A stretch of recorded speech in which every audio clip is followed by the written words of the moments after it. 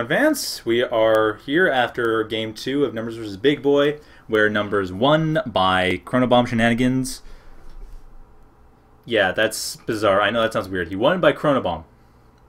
Chronobomb wins the day, and this is after the fix to avoid the Chronofrag issues. But my point is, he won. Well done to Numbers. So, match 2 is going to be between Stakhanov and Shalkka. Now, unfortunately, neither one gave me the replays for their game, but it was played rather recently, and like I said, this is the first time back after a long hiatus, so there's going to be some organizational issues. Now, of course, in Season 3, that's going to be out of the question because it's the money tournament issue, but for Season 2, I don't care so much because it isn't a money tournament. I do want it to be as professional as possible, but it's not, technically speaking, professional yet. So, that being said, Stakhanov and Shalkka each won one game. So, Game 3 was played, and I actually frapsed it, so we're going to be watching that. And just so you know, I frapsed it, but I didn't do a recording of audio at the time. So, let's start that up. So this is on Withering Dunes. It is, well, obviously between the two of them. Let's see, I need to get this big. Oh, it's got to be here. Actually. So, Withering Dunes is a fairly small map. It's the smallest map in the tournament map pool. I believe it's 200 by 200, and most of the maps are 256 by 256, though that's not that much smaller, really. Most of the newer maps that I've been building are 320 by 320, which is considerably larger. And Shalkka is playing CESO, Stakhanov is playing Vecgir, although Shalkka being Shalkka, it should be more precisely said, Achron says Shalkka is playing CESO because Shalkka always picks random. So, Shalkka in this match has been picked to play CESO against Stakhanov's Vecgir. So both players going for economy builds. Shalkka going for heavy QP though. That is unusual. I don't really ever see people go heavy QP on anything. I'm really curious what he's going to do with that, because that is bizarre. Most players will go for heavy LC and maybe light on QP, but sometimes one could be like Stakhanov right now is doing what most players will do, which is heavy LC and then focus a bit more on QP once you have a good LC base, because you need LC to build RPs and then work from there. But Shalkka is going heavily for QP, and I'm really curious what he's planning on doing with that, because you've got to have a plan with that. I mean, you wouldn't just drop 3 RPs on QP. That's 150 LC that's not being used to get more LC. So there's got to be a good reason for that. I'm curious what he's planning on going for. He's going for really high tech quickly, if he's going for chronoporting, or what. But it's going to be rather interesting. Well, Stakhanov is getting a very fast depot at 220 mark. He's getting a very fast depot and likely to get very fast vehicles as well. His Tetsphere has spotted Shalkka, knows what Shalkka is doing, how he's playing. And, of course, Shalkka has not yet scouted, or at least Shalkka has scouted back when he is, but that hasn't propagated towards the future. Anyway, back when he is actually not scouting. His SOP is going to the nearest expansion to Stakhanov, but isn't going any further at this point. This is at the 140 mark. It probably will be going, for future, it'll be going, but Shalkka is actually 20 seconds ahead of me right now. No, he's 5 seconds ahead of me, but the SOP has still not moved, while nothing's really changed in Stakhanov's base. Stakhanov is probably going to be echoing back those scouts fairly soon, but he won't be... Okay, so he did... Well, he actually didn't undo the QPRPs. No, he's kept the QPRPs, but he has built more LCRPs. It just looks like it's just a matter of order. Like I said, rather odd though, because he really doesn't need all that much QP at first. He really needs to have LC. Although he is... Oh, I see. He's going for Lancers. That would make sense, because Lancers are very QP heavy, though even then, 1 QPRP, maybe 2 if you're going really heavy on Lancers, should do it. 3 QPRPs would probably be a bit excessive, though given his resource count, it looks like it actually paid off. He has 40 QP and 0 LC... Oh, sorry, 39. This is after billing. No, he did cancel it. Sorry. Ice Channel was pointing out that he canceled it. They are right. He did cancel that, so both players are going for the standard LC first, then QP. So Shalkka is definitely going for Lancers, which is a very common thing for him to do. He very much loves Lancers, but he's doing it in a slightly more sensible way, having LC first, then QP, because QP is sort of the high-tech resource. It'd be, if anyone who's watching play StarCraft, it'd be very much like getting gas at 6. Like at 6 food, getting gas. That wouldn't make any sense. That applies to both StarCraft Brood War and StarCraft 2, like that, roughly that timing. But I know they're not the same timings, but for Achron, that's basically where it would fit in. So, since Shalkka has shifted back to a more standard build, both players aren't really doing anything out of the ordinary. At this point, it's very standard. Both players are just building up their tech, building up their RPs. Although an importer is being built for Shalkka right next to one of his tunnels to his base. which is not a bad idea, though importers are quite weak. I would, if he's planning on just building a cheap structure there, suggest putting a comm center there. Because they're cheap, they have huge vision range, and they're about twice as tough as importers. But he has chosen for an importer, which could be a big risk. Anyway, the Lancer's coming in, attacking the South Keep ERPs, and Zion Churcher has come in to stop it, though another Lancer will be coming in to assist. And the Lancer doesn't really care. The Lancers tend to just go, oh well, any unit really just tends to go for RPs one at a time, try to close them up, not really worry about killing them. And the Lancer's actually been moved further in the future. About 30 seconds later, will be moved up to the north side, but I don't know if he's actually going to do that. We'll see what the blue time wave comes through, what changes, because it looks like the Zion Churcher will kill the Lancer. The Lancer is dead. The Lancer will not survive to go to the north side, but the second Lancer appears to be the one that went off to the north to actually attack the LCRPs. And yes, it is. It's going towards the north, while another Lancer is being built in the factory, and a Zion Beer can, well, walk around the base. It's going to likely become another vehicle of its own, though Zion Churcher saved the day, very handy. Lancers, until aerospace is upgraded, are not particularly good against ground. That being said, Zion Churchers are cloaked, so it's a moot point. It won't be able to see it anyway. Regardless, the Lancer isn't great against ground, even if it could see the Zion Churcher. Until aerospace is upgraded, then its firing rate just doubles, and it becomes awesome against ground. So, second Lancer is coming in from the north, and we're at the 333 mark, and like I said, it's about the 350 mark that Lancer actually started attacking, which is roughly when Shalkka is focused. Shalkka is building another importer. He's building a lot of importers, which isn't surprising given he is going heavily for Lancers, though I would be surprised if he doesn't build another factory sometime soon. Also scouting out the north expansion, making sure that Stakhanov hasn't put anything there yet. He has two factories, never mind. Okay, so he does have two factories, which is good, because that is going to allow him to use up those resources effectively.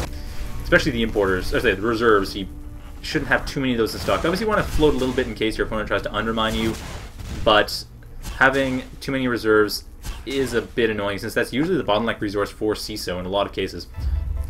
Unless, of course, they get way too many, which generally is what happens in practice. So we see how Stakhanov is sending in his Zion Churcher to scout out, probably attack, making sure that this one base here, that near base, is free first, and then continuing to attack. Sop has moved back from there, and now it is teleporting in, so the Zion Churcher is teleporting in to harass, and of course, no detectors around here. The Sop, I'm not sure where it moved back to, but it isn't here. The Lancer is being attacked by the Zion Churcher. The Zion Churcher is not going for the RPs. Probably a bad idea, because, although, actually no, I was going to say, because, yeah, Stakhanov doesn't have the resources. Shalkka actually does have resources, so Stakhanov is more vulnerable to harassment than Shalkka is, though at the 445 mark, no, that's still true. He is definitely building up there. He is definitely vulnerable, and he's got Halcyon Glass and Specials. To point that out, he's getting a Zion Halcyon at about the 5 minute, or yeah, about 5 minute mark, and this is something Stakhanov does sometimes, but it's something of a signature strategy of his anyway, is to get very early Zion Halcyon, and then use that to calm jam his opponents. That's probably what he's going to do, and at this point in the game, it will be very effective. He has a Zion Halcyon. He is, however, focused about a minute before the Zion Halcyon comes out, at about the, actually, it's about the 5 minute mark. We see the Zion Lancers coming in from Shalkka. 3 Lancers now. He is definitely beefing up the Lancer count. Probably quite worried about getting attacked, but Teth Pulsar coming in from the depot as well, and there it is. Teth Pulsar will be able to help out with those Lancers. And another Lancer still in the main base, not seeing that Zion Churcher, and Shalkka has not gone to deal with it yet. Mech is building a macrofab, which will be very useful, because then, well, see, Calm Jam is a status effect, and like all status effects, can be recovered by frigates, MFBs, and I think special ops can't recover it, but frigates and MFBs can. Frigates and MFBs are both macrofab units, so it's a very good idea for Shalkka to get that, although I'm not sure if he's aware of that. He is, however, out of chrono energy, and it looks like the mech has not built it, so apparently he got undermined in the process somewhere, which is a big problem, because that means that macrofab is not going to come out, that frigate is not going to come out, and specials with Calm Jam is going to give Stakhanov a huge opportunity. Although the macrofab, like I said, it looks there, but that's because the blue time have carried it. Shalkka didn't ultimately build it. There's a fairly certain he didn't. It looks like on the minimap there isn't any, and the Lancers are coming in to attack, and Shalkka does not have any macrofabs on his north side of his, no buildings on the north side of his base, which is rather worrisome for him, because the Calm Jam is going to be huge. If he doesn't have frigates or MFBs to deal with that, I think defense turrets can deal with it too, but I doubt it. Anyway, if he doesn't have the units to deal with it, which mostly come from the macrofab, he is going to have a very hard time dealing with the Zion Halcyon coming in. Really, it's going to be up to Stakhanov to put that Halcyon in the right spots before hitting Calm Jam, If he does that, he'll be able to take care of everything. Zion Church are getting attacked and will not last against 5 Lancers coming in. The Lancers are coming in, going around, and aerospace is being upgraded for Shalkka. So Shalkka does have that aerospace upgrade I was mentioning before. He will be able to deal with ground units far more effectively than he was before that upgrade. Once it's done, it's almost done. It's in progress right now. But once it's done, that will be a huge difference for him. That those Lancers will do a lot of damage. Zion Halcyon is trying to help out, damage them, attack them, but they're still taking damage. They're dealing more damage than they're taking, really. That Zion Halcyon, however, has Calm Jam, and that will prevent Shalkka from doing anything to them. But it also shows that Calm Jam is there. Shalkka is now fully aware, or will be if he looks there, that Calm Jam has happened. He is completely aware of this, and now will know to build macrofabs, get his frigates up, get MFBs up, just get something to recover those statuses, because that is going to be a big problem if he doesn't.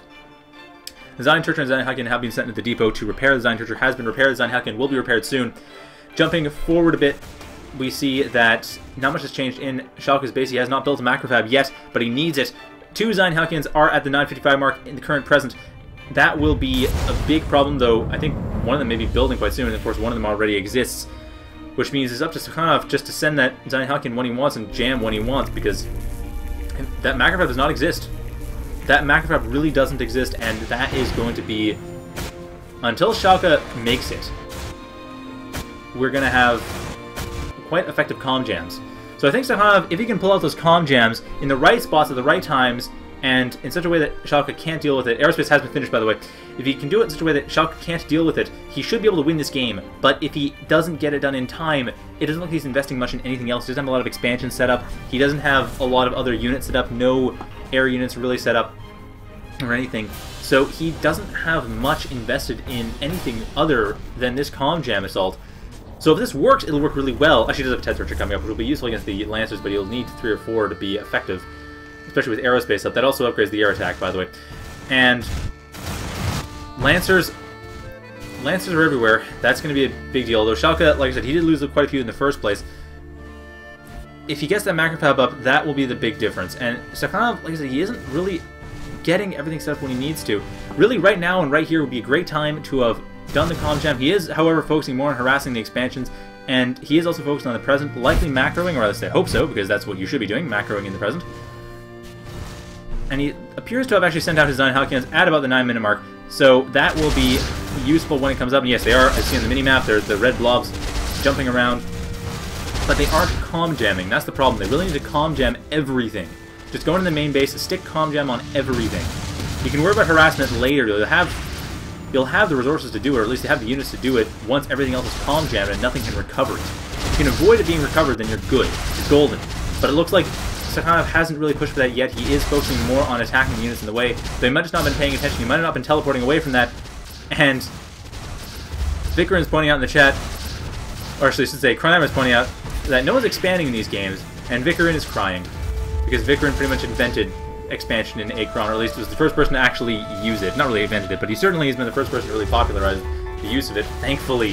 Thank you, Vecgir, for popularizing that expansion. Because I always wanted to have more expansion in Achron. Anyway, back to the game.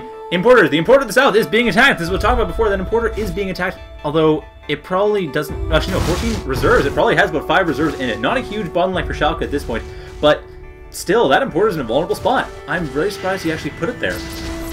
Although, it likely won't bite him in the butt. I don't really see that being a big problem. 2 Tornadoes and the Lancer coming in. Shalkka is apparently doing a lot of damage, but I'm sure Stakhanov will jump back and move that. And yes, here we have some comm jam on the factory and macrofabs, but, sorry, macrofabs, the armories, there's macrofab up, that would be too late, but armories. However, there is still a marine at the north expansion, that's the near expansion to Shalkka, and here we have, Stakhanov has come in and will, well, we can only see right now, but it looks like he is setting up his units to actually attack the Tornadoes and Lancers. And Zion Halcyon will have to deal with that factory. There's a factory coming in that north expansion. That could build a mech, that could build a macrofab, that could build a frigate, and then you're done. So Stakhanov does not seem to be aware of that north expansion. He is more focused on the attacks once again. It seems like the best thing to do with the Zion Halcyons is just to jump them around and try to stick comm jam on everything. Spread it out as much as possible. Don't really worry too much attacking, especially attacking air. Zion Halcyons are anti-ground units. They have no reason to attack air. By the way, the 2 Importers in the bottom have been destroyed at the 11:33 mark, though the red time wave may change this. I highly doubt it. The bird time was likely to change, however, the situation in Stakhanov's base. It looks like Stakhanov, according to the minimap, has fixed it, but also the importers have not been destroyed, and the factory is there to the north, so nothing really has improved for Stakhanov. Shalkka is in the state he was before that attack, and better, because he also is aware fully of that comm jam, and knows that he has to take care of it. If he doesn't, he's going to lose the game, but if he does, Stakhanov doesn't seem to be investing in much else. He does have more air units. He has Tet Turchers, which is an interesting investment choice. I would support them as Shin Turchers personally, but on its own, given that there's a lot of air units being sent out by Shalkka, Tet Turchers are not a bad idea. That being said, they aren't great against ground. So Shalkka could easily switch to a ground-heavy strategy, and there would be very little response. Design Halcyons are dying, and they are very expensive units. They are not units that you can just throw away. You have to have them alive. You have to save them. And in case you're wondering, I have two monitors. So I have the chat on the other monitor and the stream on the main screen. This is after I should watch the video in order to cast it. The Tet Turchers, there are 4 Tet Turchers now. That should be enough to take care of the Tornads and Lancers. Only 1 Lancer and 3 Tornads. Tornads aren't great against air, so as long as the position is right, the Lancers won't be able to make the difference. But it looks like the 3 Tet Turchers are coming in at a bit of an odd angle. The 4th Tet Turcher is behind them, bringing up the rear to support. Getting rid of one of the Lancers is gone. The other Lancer is going to be gone soon. And no, that was the only Lancer, right. So the Tornads are going very quickly, but the Tet Turchers kind of came in at an odd angle. I think one of them may end up dying, one of them having 3 Tet Turchers at the end of that battle. And no, we have 4. They actually all survived. One of them barely, but they all survived. Good for them. Tank, however, attacking the RPs that are trying to expand to the south, and it looks like Stakhanov is starting to run low on resources. He's trying to get expansion to the south, to the little south middle expansion that he has as nearest. Definitely out of QP. Well, 1 box left is likely to be done soon. While Shalkka has started to expand quite a bit around the map now. And this is where I think Shalkka is going to make it, because Stakhanov seemed to have made a rather large mistake on not transitioning away from the comm jam strategy when he first did it. Because really, comm jam works once. I'm going to be honest, there isn't an awful lot of times where comm jam works more than once. Once your opponent knows about it, they can get recovery units. As long as one of those recovery units is live, or as we see, there's a comm center. If that comm center has Smart Idle on, it doesn't even matter. As long as one of those recovery units is alive at all, even if it is locked up, it'll still break everyone else out of the comm jam. It itself won't break out, but if there's another recovery unit, then it'll break out. If it breaks out the macrovalve, then that can build another frigate and so on. So there's really no way that Shalkka can do anything wrong at this point, unless Stakhanov does a complete transition to... Well, looks like he's going for air. If he went for Shin Turchers, that might help for support. Or Zion Pulsars. Though it doesn't really matter, he has very little LC. He has 12 LC, 340 QP. Very lopsided that way. Chronoporting might... No, chronoporting is a bad idea. He shouldn't go for Gate Tech. He wouldn't have the resources to support at this point. He doesn't have QP to do that. So, Zion Halcyon is coming in to try to help out with the anti-ground game, but really Zion Pulses would be a better idea than pure anti-ground. Zion Halcyon is good. It's very powerful, but the numbers you need in order to deal with this are just too expensive. And for that price, you'd have 3, maybe 4 Zion Pulsars. At least 3. And that would be a lot more damage. A lot less health. It'd be easier to stop, but it'd be a lot more damage. And here come the frigates. They're recovering the factories and armories that were locked up. They were locked up at the 1450 mark, and they will be unlocked by about the 15-minute mark. And even if that macro gets locked up, and it looks like the frigate's actually been locked up, like I said, Smart Idle is on, as you can see right next to Shalkka's name. Smart Idle is on. There's nothing that can be done about it. Smart Idle's there, and frigates will be able to recover everything. So that is going to be, like I said, a valiant effort by Stakhanov, but really not the best transition timing. They transitioned probably about 5 minutes too late for the Tet Turchers. And like, it's not a bad idea, but the Tet Turchers would have been very useful earlier on when the frigates start, not just the frigates, just any unit started up, allowing the Zion Halcyons freer reign around the map because Tornads wouldn't have stopped them, and also Zion Turchers freer reign because Tornads are detectors. So now Shalkka is definitely pushing for expansion. Stakhanov does not have the resources to support that. He doesn't have enough LC to even build a single RP. And he doesn't have the units to really support... If he focused really heavily again in that south expansion, and then focused on just pushing out, and really focusing, not so much on Shalkka's base, he might have a chance. Might. But I still think it's a bit too late. This is the edge of the unplayable past. And I know Achron being Achron, you can always change things around, but this is the edge of the unplayable past. Nothing can change from here unless Gate Tech is researched, and no one has Gate Tech left. So, now Shalkka is going for the nice expansion strategy, but really, I'm surprised Stakhanov did not go for it sooner. 2 Zion Halcyons would have been good. followed by quick transition to Teth Turchers and maybe some Shin Turchers as well, because Zion Halcyons, of course, get countered by frigates, which are on even footing with Teth Turchers, although Teth Pulsars might not have been a bad idea either, they're simply slow. Teth Halcyons would have been a good idea, though also quite LC heavy. Teth Turchers, no, actually no, sorry. All Teth class units are LC heavy, so that's not really a difference maker. Really, the speed is the big problem. And frigates and Teth Turchers are going to be roughly on par. So Teth Turchers would have been a great idea about 5 minutes before he built them. But right now, Stakhanov's in a very tight spot. I don't know how he's going to plan to get out of this. He doesn't have any LC. He's got to convert that LC, QP into LC at the very least. Like I said, get a couple Zion Pulsars. That's his only hope, is to get a couple Zion Pulsars. And just try to tear down this entire base. And from there, he'll be able to expand to it. But you'll have to work his butt off to protect it, because that expansion is going to be very vulnerable. And a comm gem as well, another comm gem on the armories and importers. But of course, like I said, Smart Idol is on, which means it's very likely. And why are there Teth Turchers in the top left corner of the map? How long have they been there? Apparently at least 30 seconds. So those Teth Turchers should be moving around more often. But Stakhanov is likely out of chrono energy. He only has 2 orders worth at this point. He's getting rid of the armory and importers, trying to just get rid of this base with a Zion Halcyon, but it's rather risky since Shalkka can just go back, recover it, and it doesn't really matter. And of course, that base isn't super important. I just think it's the only base that Stakhanov can expand to. So Stakhanov is trying to do roughly what I had suggested, although he doesn't have a lot of LC to do it with. He has a lot of QP which isn't being used. And right now he's LC starved. Oh wait, there he is. He's actually now converting his QP into LC. And by the way, you can stop an RP anywhere to do this. You don't have to stop it right next to a box. You can just stop anywhere. And he is converting to LC, but I don't... Well, he could build a Zion Pulse from here, but really what he needs... No, Zion Pulses are what he needs. Maybe Zion... Well... No, Zion class would only be Pulsars. Teth Turchers are in the back, and those would be useful. Get them into the depot, repair them, have them tear apart the frigates, and then tear apart the tornadoes. Stop the harassment on your base. That's the biggest thing that can happen. But right now, Stakhanov is in a position where he basically can't lose any units. For Vecgir, this isn't a bad position, since depots, you can just teleport to the depot, repair up, maybe 10 seconds, the unit's out of commission, but it's going to stay alive, and you aren't spending any extra money. That's the important bit. But unfortunately, Stakhanov isn't doing that. And incidentally, this is actually how I beat one of the campaign missions. Vecgir is very good at this resilience thing. And here we are, the Teth Turchers are coming in, they are attacking the comm center. Not sure if it's just because it's the closest thing at the top, or because Stakhanov has realized that the comm center is his biggest weakness right now. The frigates are able to just recover everything, and are being attracted to anything that actually is comm jammed. And now the Teth Turchers are returning to the base. They aren't teleporting though. They actually don't have they don't have skip teleport upgraded for themselves. They also don't have gate tech, so skip teleport is not being automatically upgraded, but he can get into the depot. And like I said, this is 20 minutes into the game, and Stakhanov has totally stagnated. And right now, Shalkka looks like he's going for the final push right now. There's turrets outside the main base, Tornadoes coming from the north. There's, of course, the frigate and Tornado coming in from the south. They're attacking the RPs and taking care of the Zion Halcyon.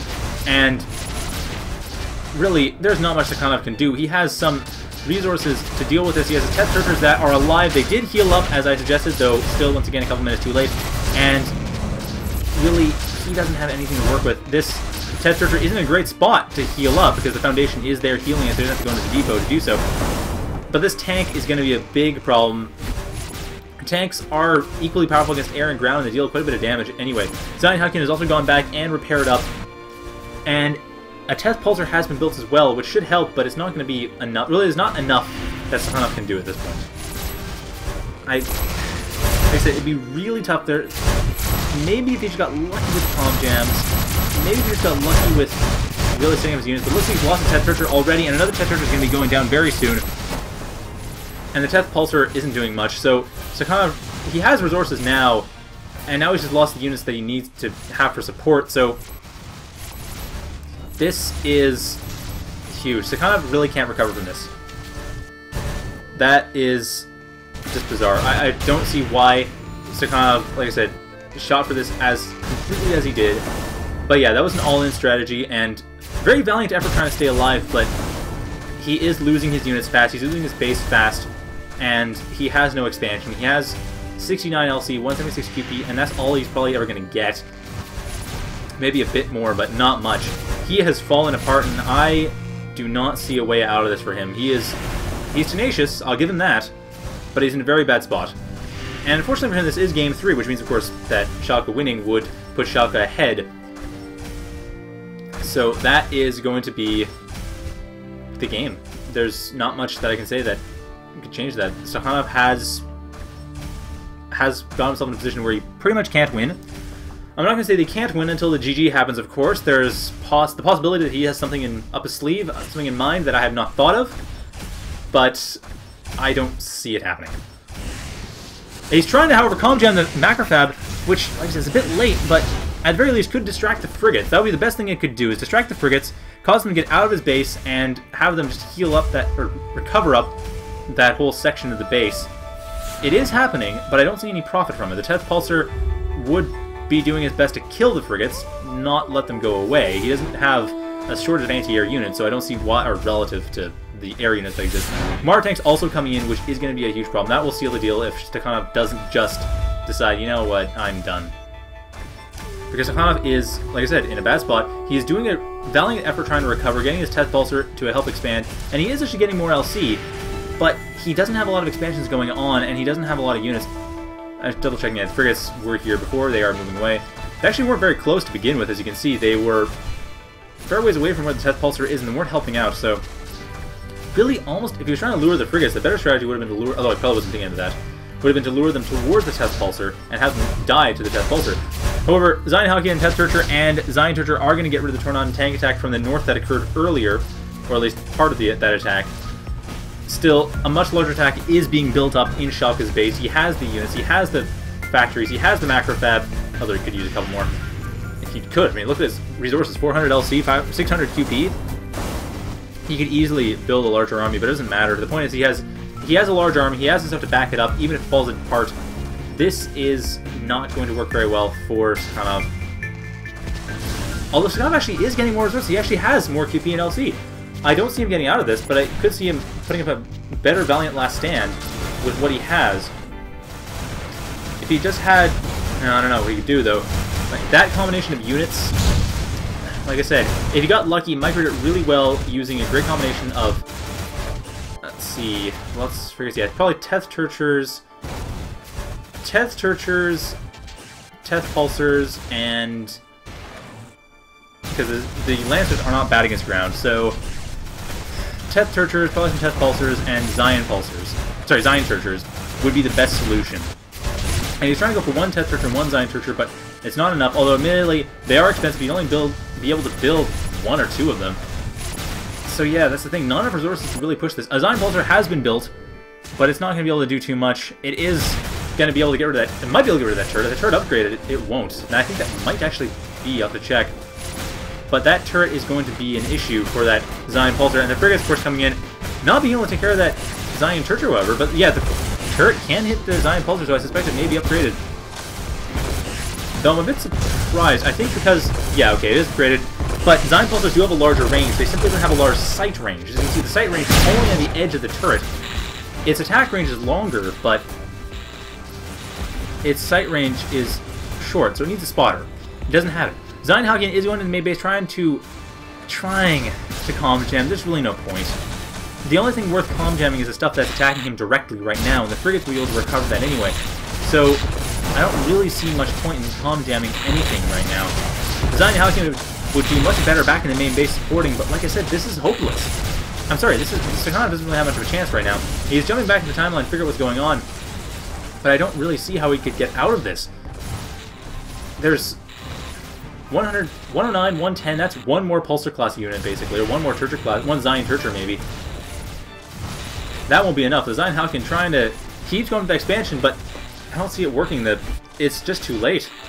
If he had gotten Gate Tech early and gotten an expansion, he might have a chance right now, but as it stands, he has a Zion Halkyn and a base that's falling apart. And yes, he's GG. So Stakhanov has surrendered. That is game 3. So, yeah, I know there was no displayed game 1 or 2 because the replay didn't come to me in time. But that is game 3, so I hope you enjoyed that. That is, of course, the game everyone will be watching anyway, so how about that? So yeah, I hope you enjoyed that, and that is going to be the second match of tonight. That is Shalkka winning 2-1. So it was probably other good games too, which is why I'm a bit disappointed that I couldn't watch them, because they would have been good games. But as it stands, that was what we had to deal with. So right Whoa. Right now, we have, as I mentioned before, we had first Numbers versus Big Boy, and Numbers won 2-0. Then Shalkka versus Stakhanov, and Shalkka won 2-1. So next will be Google Frog versus Kevin, and at this point, Haiku versus Chitin appears that Chitin did not show up. So unfortunate, but he did mention he'd be out. I did ask him about it. He didn't get a chance to respond, unfortunately. He mentioned he'd be out of internet for 3 weeks or so, and I hope this would be in time, but apparently it wasn't. I apologize, but that is unfortunate. Anyway, whoops. Shalkka has gotten into... Oh, wait. Anyway, so Shalkka has gone in. So I will stop the stream now, and we'll be back shortly with the game between... Game 1 between Google Frog and Kevin. I didn't get a Game 2 replay, so that's going to be just Game 1, and then I'll let you know how it went afterwards. So, be back